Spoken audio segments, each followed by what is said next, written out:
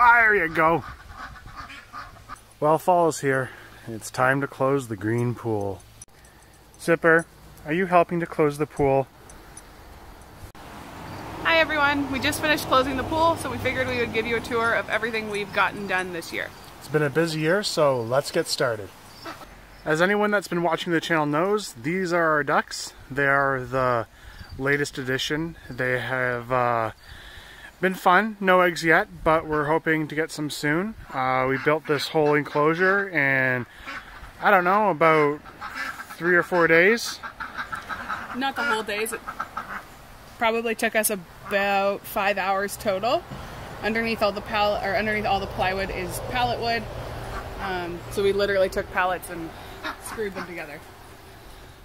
One thing that we did change after we had finished the house is that I did paint the top white to keep it cool and also to seal it up from the elements so that it doesn't warp any more than it had already started. And we put lights in. On the other side of the ducks, we have our compost where we put all the quail and chicken droppings, as well as the wood shavings. The ducks will also go in there when we clean it out. Hatch on the back of the duck house to clean it out and add more wood shavings. This is what we grew potatoes in this year. We cut pallets in half and just screwed them together with some landscape fabric so all the soil didn't fall out.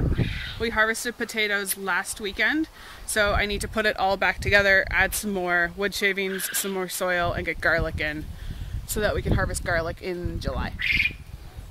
This is kind of our grow out area for the quail. We move them around every day or two just to give them fresh grass. And we just currently, because there's so many, our little tiny feeder doesn't work, so we just spread their food out on the ground. They kind of forage around for it. So this is our little garden area from this year.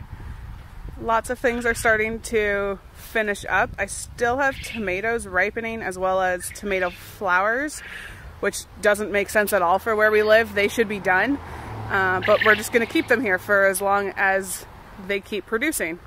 I did plant some stuff in effort to have a fall garden this year, so that's here. We have carrots over on the right, and peas are starting to come up right here. As you can see, our kale is still doing very well. I've read some stuff about being able to overwinter the kale, and so I want to try that this year. The cabbages are almost ready to come inside, and there's more different types of carrots over here.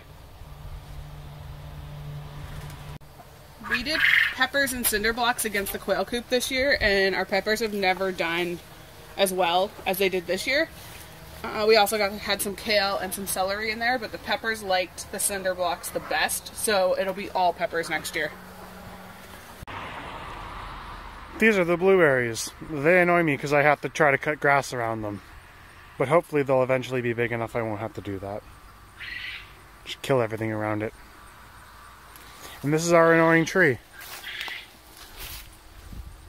Eventually this will go away because we hate it. It doesn't do anything, it just takes up space.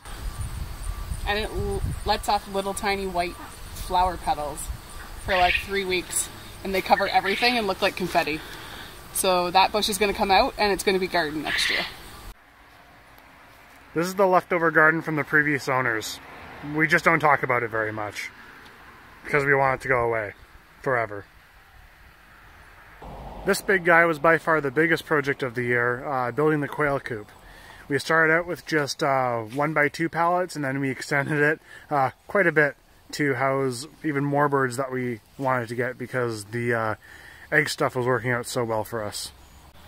So this here that looks like a very sad little bush is a cherry bush, which I'm excited to eventually get cherries from. And this plant Scott's parents gave me, and it's a rhubarb plant.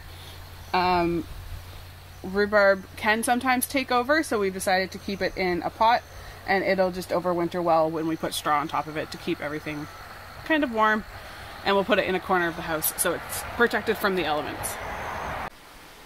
This is the cold frame that we built. This is the last building project that we finished. It's not quite done, we still have to put sides on it, but we're hoping that we'll be able to get some vegetables into the colder weather and the fall. We have 2 different types of radishes, bok choy, spinach, and kale growing in this little area.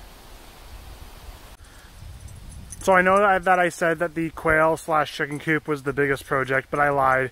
I forgot about the massive fence that we put up. That was almost a week and a half undertaking, but the dogs have a place to run around and everyone is happy it is finished. So that's how things look after we've been here for about 9 months or so. We moved in January and it's currently the end of September.